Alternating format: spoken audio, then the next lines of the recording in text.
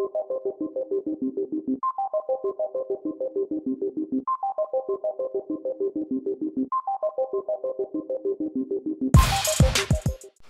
back. I'm gonna see if I can beat this bitch. We're here. Squad.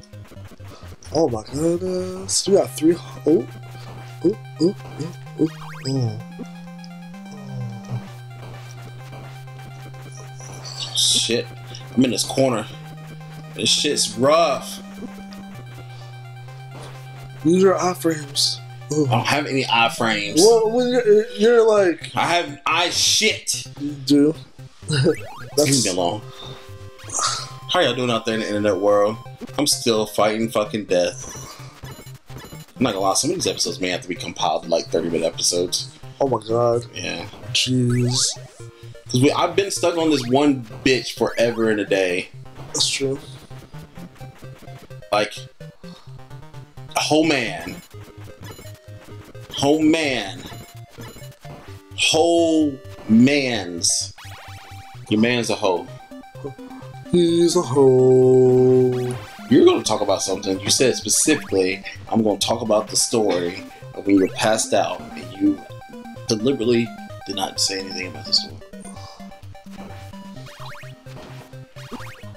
Oh, yeah. My God! Are you saying my god to me or my god to how much damage you just took because you're dead? Tell the story. Please. Oh, man. Please tell the story. I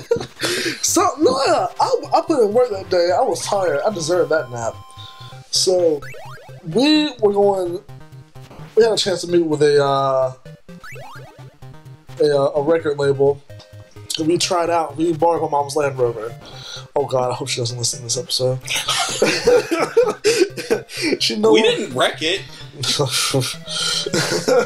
We didn't. I put some wear and tear on that transmission though. We ain't got nothing to do with that. We drove to Charlotte, and for convenience sake, that's about 2 hours away from where we are. Yeah, that's right. And we had to lug up a whole drum set. That's why we had to borrow the Land Rover. We had to lug all of our equipment in one vehicle and roll out. And my mom was super cool with it. She was like, "Yeah, you can borrow the Land Rover." I was like, "Yay, Mom!" By the way, we're not super rich. My dad had gotten my mom a Land Rover before the divorce, and now she couldn't upkeep it though. So we're not super rich or anything. We're not fancy. Right. We're not fancy around here. Just saying. She's driving this old fucking 90s model Impala now. So no. She's driving the 90s Taurus now. No, the Impala died. Anyway. Back to the main story. We're driving to Charlotte. We're driving back. We realized we had booked a show. We're like, oh, well, this ran later than we expected. And also, there's freaking construction happening on the interstate that's unavoidable whatsoever. And we said, shit. Well, so we traveling back through Greensboro. I was rushing back hard. And I was driving, avoiding traffic, this, that, and the other. And I think driving through Greensboro is like 30 minutes. I would say driving through on the interstate. Mm-hmm. I shaved that down in half. We did book it back to Burlington super fast. Oh my God, I just remember. It just came back to me like that's a Raven. I was just like, oh, he right. Like we made it back in record time. Yep, and we made it. We set up in 5 minutes, and we started playing the show. At the end of the show, I was dead. I was tired. Bob, put the picture up that we're talking about. Thanks, Bob. I was there, on the ground. That was me, dead. This is me. You're probably wondering how I got here. God. But yeah, that was good times, though. Even though they didn't end up so well. They were good times while we were there. We had them. Yeah. But now we know the ins. We know I know the ins and outs of the music industry. So like now I know how to avoid that situation. True. I mean, going indie is not. I mean, it's kind of the thing to do now. Like, you just have to be careful. You know what you're looking for. You don't need a record label, but you do need a dedicated manager. Like, you don't have to have a record label to be successful. The only thing that pissed me off about our manager, I got a chance to get another one. Fuck! Oh fuck! The only thing that pissed me off about our We're manager gonna ride it out. was that on our demo song that we had to play for our label head, she was like, "Aren't you supposed to play this part too?" I'm like, "No, that's the guitarist part. I know my part. I know my part. I don't know how I can feasibly play it any more during this part, but." Did we ever tell the story about us almost getting that record deal on the show? I'm pretty I think like once. We didn't go into super hardcore detail. Oh. Well, you should go into detail about it right now while I try to focus. It was a lot. It's a lot of. You know what? That's perfect. I'm focusing. I know it's a lot to talk to. What? No, I was about to explain that. I was about to go into it, man. Oh. I was just explaining that it's a lot in the industry. There's a lot of things you don't expect, like branding and things like that. Like, it's not just playing, like having a good old time. It's branding. It's about looking the part. It's about always being the part. You're also an actor. Like, you have to think about it at that aspect. You're also this person all the time in public, forever. Like, you look like Steven Tyler on stage, you Steven Tyler on the streets, Playboy. Like, that's who you are. Damn. Shaq. So. Okay. But yeah, it's a lot of that. They really wanted to, like, straighten my hair and stuff when it was really long. I was just like, you're gonna kind of, like... You do realize I'm not white, so if you do that to my hair, it will destroy it. They just told me to go get a clean cut. So I went down to the barbershop with some dudes, and some crazy things happened. Like, a kid was there, and he was just being a bad little shit. Fuck! They actually showed. I learned this one product. It's a natural product called Mix Chicks. No plug or anything or whatever. You can get it from Target for like $20, but the leave-in conditioner lasts forever. Just use like a little dime size depending on how much hair you have or whatever. But it tends to, you know, my long hair, it keeps it up pretty well. It's all natural. Look at this shit. It's European. But it's all natural. It's a really good product in case you have like ethnic hair and you need a product to use. But that's basically all they did to my hair, was just put that stuff in, give me a trim up. But I don't know, it's like... Yeah, I went to fancy places though that day. Like, I just went to the barbershop. David went to the most fancy place. He did. He did, because, I don't know. I feel like she hated me. I feel like she really didn't like me. Well... What? I mean... Fuck it. True. It don't matter now, but yeah. But it's a lot to think about, because you also like have to. They told us to work out hardcore. Me and Cher. That was great. There it is. They're like, oh, you're fat. You need to lose weight. Yeah, they told me the same thing, and then like I'm pretty sure I talked about this before, but we did talk about diet a little bit. I had Cher on this like dumb diet where he like lost 20 pounds a week. I lost 10 pounds in a week. You lost 10 that 1 week? Yeah, I lost 10 pounds in 1 week in 7 days. Which you shouldn't do. That's scary. They say 20 pounds is like the most in a week you should lose. But 10 pounds is still like a little dangerous. I feel as though it is. But who knows? I'm not a doctor. I'm not claiming to be. Sorry for all those meteorologists out there. By the way, disclaimer, on the past few episodes I was making jokes earlier. I know a geologist studies rocks. I know. Don't look at me like that, Bob. Jeez. I was making jokes. Funny times. Skeleton. Are there any like blue skeletons? I know there's like the white ones. No, there's no like different color ones, like where it's. Okay.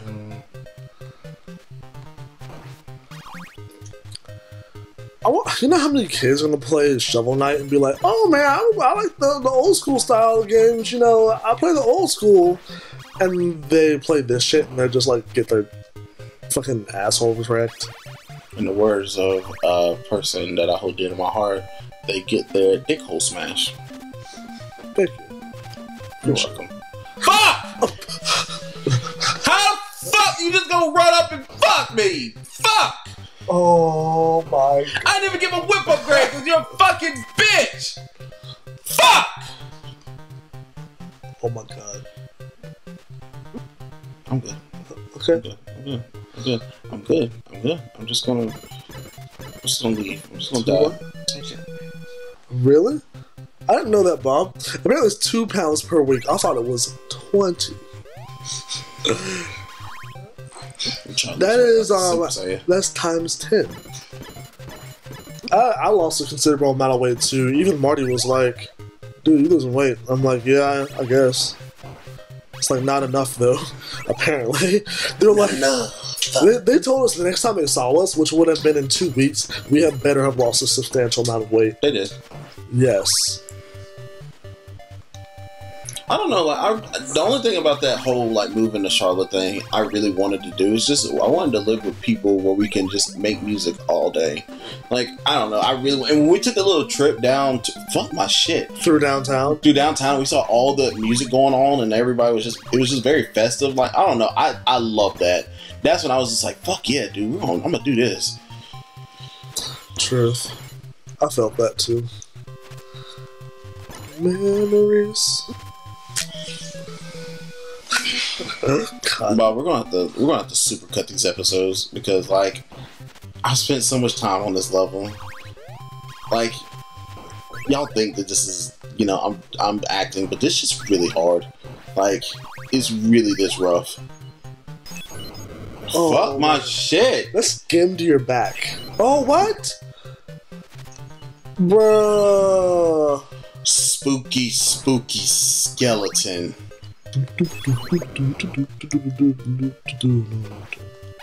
Dude, it makes me so mad at my job. There's this one girl who's like 6 years old, and she can play the I forget the name of the planet or whatever. The name of the song. It's that one like the planets. It's the Star Wars song where they're in the club and they're just like the Cabana. The Cabana theme. That one. She plays that perfectly on the piano, and she's 6. I'm just like, I just look at these kids. I'm just like, bruh, I suck. It's so bad. And then sometimes I'll be playing guitar at my job because I have a leisure to do that sometimes. And they're just like, wow, you're really good. And I'm just like, shut up.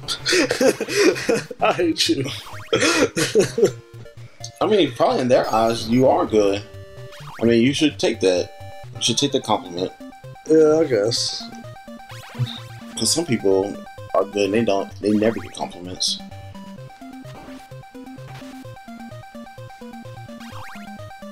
I feel like you're taking that personally. Sorry, I just had to look around and make sure like everybody was on the same page. I mean, I feel as though you are good. Thank you. Do not pick up that. Okay. Oh.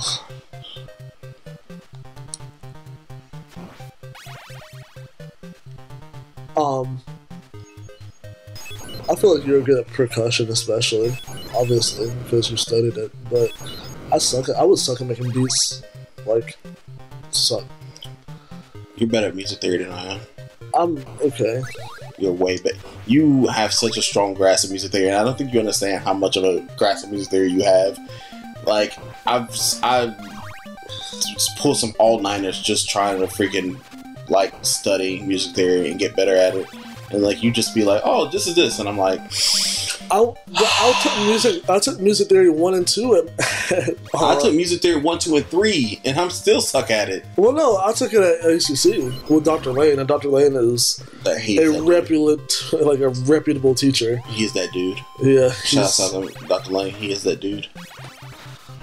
I asked him so many questions after every class. Like, I had to in order to understand. But common question of the day: is there ever do you ever have this one teacher that elementary school or high school or middle school, college, whatever, who just really took 10 extra miles to help you out and try to get you through certain courses and even other things? I even had a couple teachers I asked what's the meaning of life to you? What is it all to you? And like they're all like perturbed by the question. I was just like, oh, it's just like this is a question, man. Same thing, like brain jogging or whatever. I mean, I'm sure it is to some people because existentialism and whatnot. But they gave me some pretty valid answers. I had a lot of teachers in my college career that has gone above and beyond to help me out. Especially at ACC. That's the one thing. Like, people give community colleges like a bad name or bad rep because they're quote unquote, the poor man's college, but it's still an education. You should never put somebody down just because they want to better themselves and get an education. I believe that wholeheartedly. Just like I go to school online and people look down upon me and they're like, oh, well, you go to school online. And I'm like, well, yeah, but at the end of the day, I'm still getting an education. You know what I'm saying? Like, I'm still learning. All right, I think that's the end of the episode. No, we're not going to this episode right now. Are you gonna beat? I'm gonna attempt. Oh my god, this guy's a maniac. He's a brainiac, a maniac.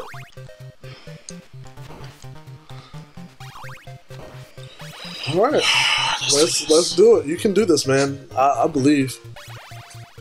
You gotta believe. Oh, yes.